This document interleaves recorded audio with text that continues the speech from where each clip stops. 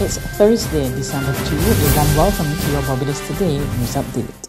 The National Union of Public Workers has thrown out an appeal lodged by former President Akani McDowell against his expulsion as a member. Following a second meeting summoned yesterday to deal with the matter, Acting General Secretary of the NUPW Richard Green said that neither McDowell nor anyone representing him turned up for a special meeting of the general membership called to hear the matter. In immediate response, McDowell disclosed that he will be taking the matter to the High Court for a final resolution.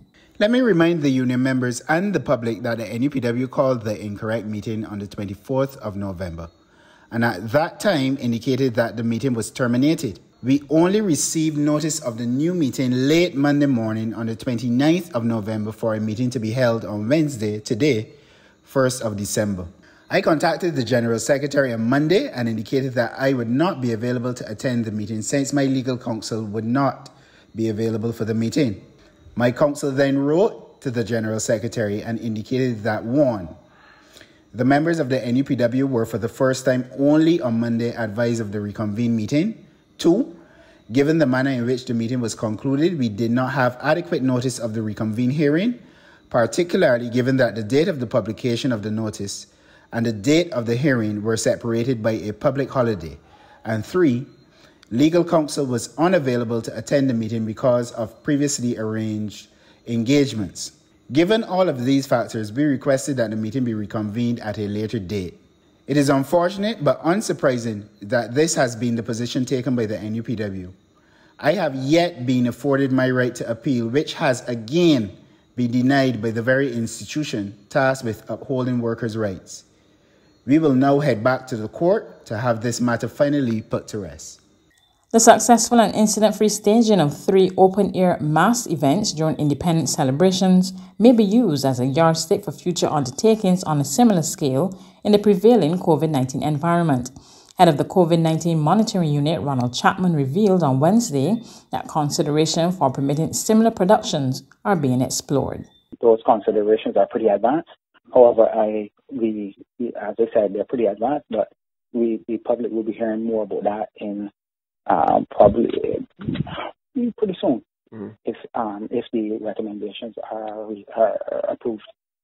The COVID-19 pandemic has dealt a blow to the significant gains made by women in the workforce. Word of this from Minister in the Ministry of Economic Affairs, Marsha Caddo.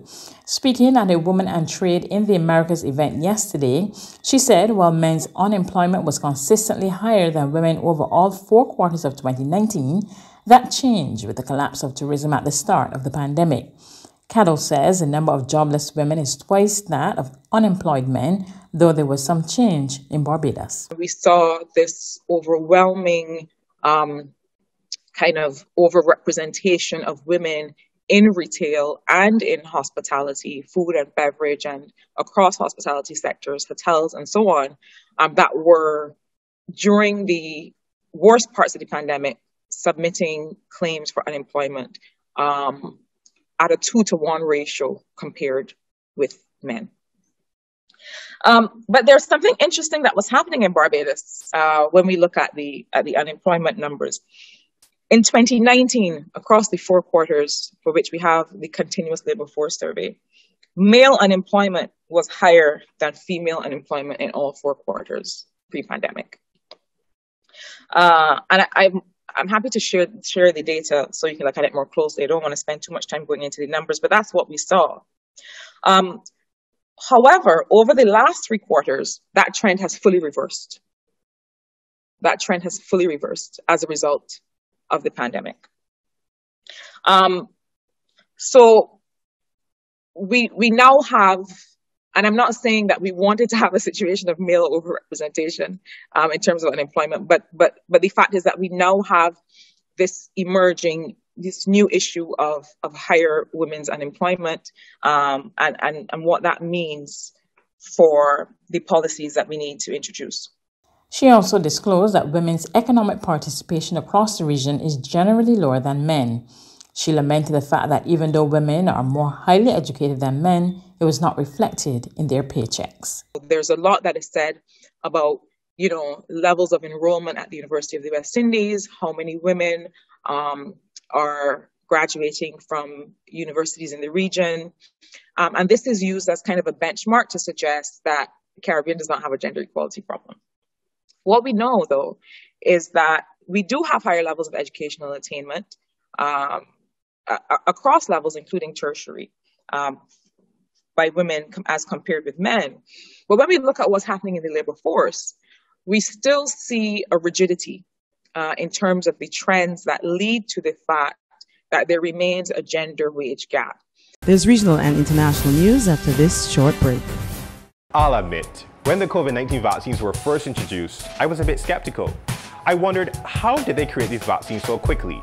I heard so many theories and was suffocated by all the noise.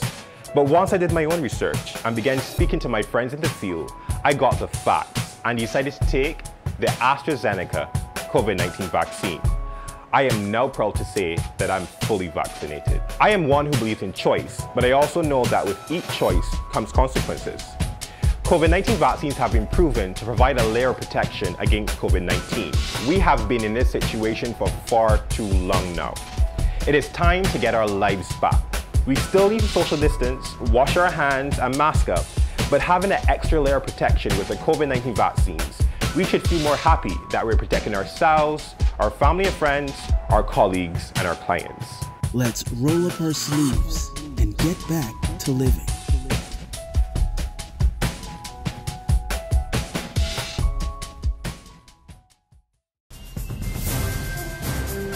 To regional happenings on the heels of Barbados' transition to a republic, there are calls in Jamaica for that country to sever ties with Britain. Vashon Brong of Television Jamaica reports. Dr. Maziki Tame is a senior lecturer in the Institute of Gender and Development Studies at the University of the West Indies Mona campus. Some years ago, I remember, I think some royal was visiting Jamaica and someone had spray painted on the walls, the gate to Mona, Mona, Nani Apewekri, Queen. And I think that expressed so much of the contradiction of saying that you're independent and the Queen that represents a history of colonialism, a history in which people of African descent were working to profit Europe with no compensation for themselves. At independence, you choose to maintain this connection, which, though now it's largely symbolic, still has significance in terms of that process of decolonization, which we have learned is not an immediate process. For literary and cultural studies lecturer in the Institute of Caribbean Studies at the University of the West Indies Mona campus, Dr. Lisa Tomlinson, it is time for Jamaica to make the move. It's quite silly, ridiculous that we would still have the Queen as head of state, excuse me. It leaves behind our colonial past. And our colonial past, of course, we know through colonialism and the legacy of slavery and also that connection that we've had to England.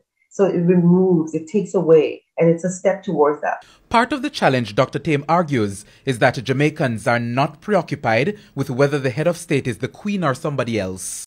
On the international scene, on World AIDS Day yesterday, officials said the fight is not over, and while there has been progress, the situation is still very difficult, especially during the current pandemic.